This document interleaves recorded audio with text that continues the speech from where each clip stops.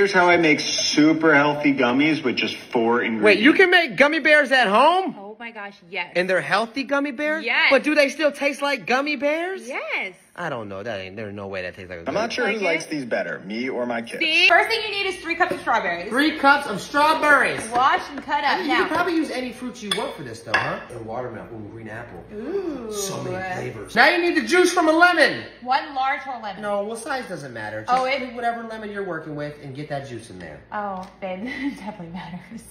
Now use half a cup of honey. Or you could use maple syrup as well, whatever sweetener you want to use, but it's got to be natural. Honey would be good for allergy season. Mm-hmm, very good for it. As long as it's local, got to be local honey. Now this is optional for immunity. We get some elderberry. We're using 2 tablespoons. Let's do 2 tablespoons, 2 tablespoons of elderberry. syrup. It boosts immunity and it's a superfood antioxidant. And it's natural.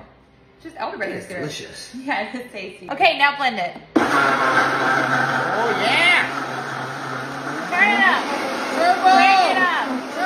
Turbo it. Now you can use a food processor if you have it, but ours is like broken, so we're using this. This could a blend food an processor. entire city. Okay, now it's time to make our mixture. This is what's gonna make it a gummy bear, okay? You need some agar powder. For every cup of mixture, you need 1 tablespoon of this agar powder. And you gotta get it on medium-high heat, okay? So that was 1. And you gotta move quick, all right? You gotta constantly stir. You gotta do it on medium-high heat for 2 minutes. Make sure it's all incorporated. Get that agar in there. Make sure all the clumps is out. Get all the clumps. Mix it real. Now lower the heat and stir for another 2 minutes. Lower it, low. Okay, now remove this from the heat and let it cool. But stir it while it's cooling.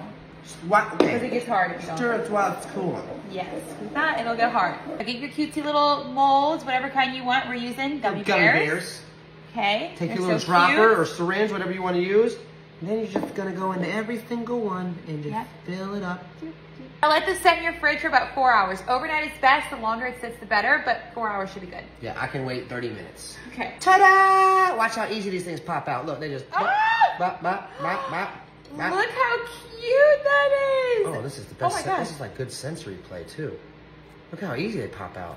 Oh my gosh, look how cute Yo, they are. Listen, I've made gummy bears with regular Jello, but this is way better. This is way better. Do you see how easy these pop out? Yeah, that's so and it's cute. real fruit. It's not. Oh my It's not artificial fruit flavoring. There isn't red dyes in these. It's all real. This is a gummy bear made with care, but does it taste like a gummy bear? About to find out. Cheers. Ready? Cheers. Drop my gummy bears. What? That's fire.